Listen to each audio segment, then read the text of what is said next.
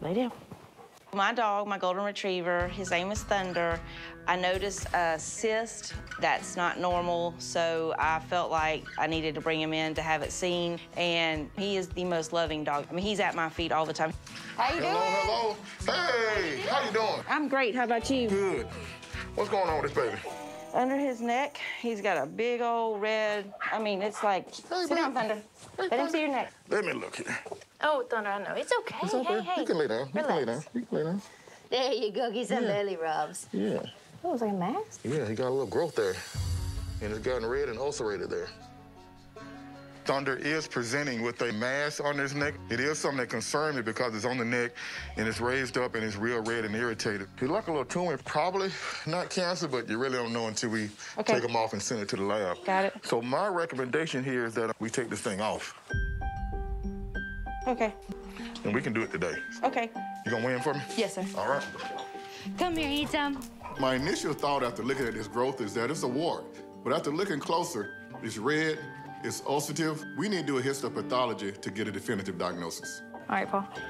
Looking like a surgery case again? I want to get this growth off as fast as we can, because if the report comes back and it's cancer, we give it a couple of days to metastasize, and that's not what we want to do. Look at that. Yeah, so making my initial incision here, this thing is what I call hot because it's red and ulcerated, but at the same time, we're sitting pretty close to the jugular, so I don't want to hit that. So we're in an area that's real tight. Better to be conservative, huh? Okay. That one just look like A wart? like a wart. It could have started out like that. That'll be good if it is. A larger wart that became ulcerated because it was scratching at it. But they always scare me when they're red and ulcerated like that. I always hated warts, Jordan, but then they grew on me. That was very cheesy. All right, then that didn't pass the test. I liked it, though. So we'll get this growth prepared and sent in to the pathologist once we get a report back. Hopefully the report is clean. Good job, Doc.